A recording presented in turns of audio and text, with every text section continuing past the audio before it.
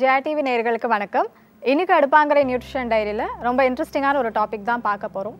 நிறைய நேயர்கள் குறிப்பா யங்ஸ்டர்ஸ் கேக்குற ஒரே கேள்வி என்னன்னா இந்த ஹேர் growthக்கும் ஸ்கின் வந்து நல்ல glowing and fair-ஆ இருக்கிறதுக்கும் டிப்ஸ் சொல்லுங்க அப்படினு ரிப்பீட்டடா கேக்குறாங்க. இத பத்தி நம்ம நிறைய டிஸ்கஸ் பண்ணிருக்கோம்.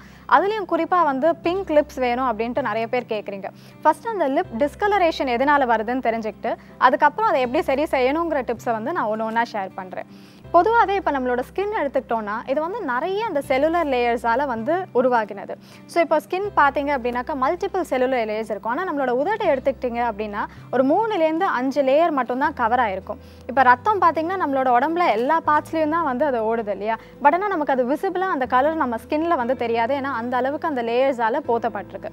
பட் நம்ம லிப்ஸ்க்கு வந்து அந்த பிங்க் கலர் ஏன் தெரியுது அப்படின்னு பாத்தீங்கன்னா அந்த பிளட் வெசல்ஸ் இருக்குல்ல அதை சுத்தி கவர் பண்ணியிருக்கிற அந்த லேயர்ஸ் வந்து கம்மியா இருக்கிறதுனால தான் உங்களுக்கு அந்த பிங்க் கலர் வந்து ப்ராமினென்ட்டா தெரியுது.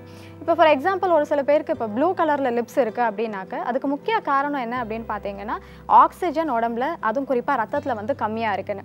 அதை வந்து அலட்சியப்படுத்தக்கூடாது. ஏன்னா அது உயிருக்கே ஆபத்து விளைவிக்கக்கூடிய ஒரு கண்டிஷன். ஏன்னா அது ஸ்ட்ரோக்னால இருக்கலாம், ஹார்ட் அட்டாக்னால இருக்கலாம், எதோட அறிகுறியா வேணாலும் இருக்கலாம். அந்த மாதிரி ப்ளூ கலரேஷன் இருந்ததுன்னா உடனடியா நீங்க ஹாஸ்பிட்டலுக்கு ஓடி போகணும், டிலே பண்ணக்கூடாது.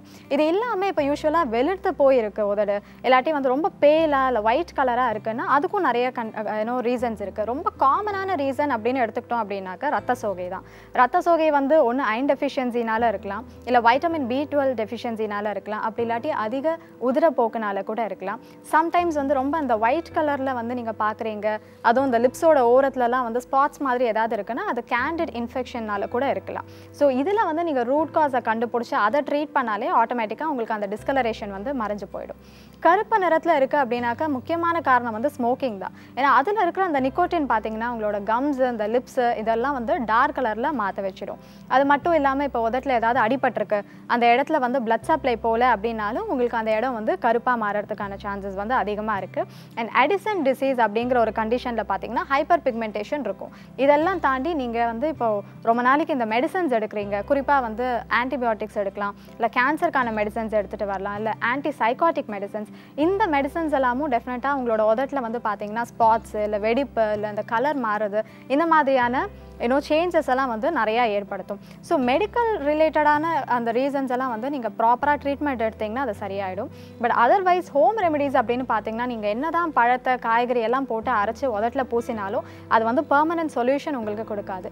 ஷார்ட் டேர்முக்கு நல்ல எஃபெக்டிவாக வேணா இருக்கும். அப்படி நீங்கள் ட்ரை பண்ணணும்னு நினச்சிங்கன்னா மாதுளம் பழத்தோட விதையை அரைச்சி கொஞ்சமாக பாலேடு மிக்ஸ் பண்ணி அதை ரெகுலராக நீங்கள் அப்ளை பண்ணிட்டு வந்தீங்கன்னா உங்களுக்கு அந்த டிஸ்கலரேஷன் மாதிரி லைட் பிங்க் ஷேட் வந்து கிடைக்கும். வாரத்தில் ஒரே ஒரு நாள் மட்டும் நீங்கள் ஸ்க்ரப் யூஸ் பண்ணலாம். அது வந்து காஃபி பவுடரும் யூஸ் பண்ணலாம், இல்லாட்டி லெமன் ஜூஸ், ஹனி சுகர்னு நீங்கள் ரெகுலராக யூஸ் பண்ணுற அந்த ஸ்க்ரப்பும் யூஸ் பண்ணலாம்.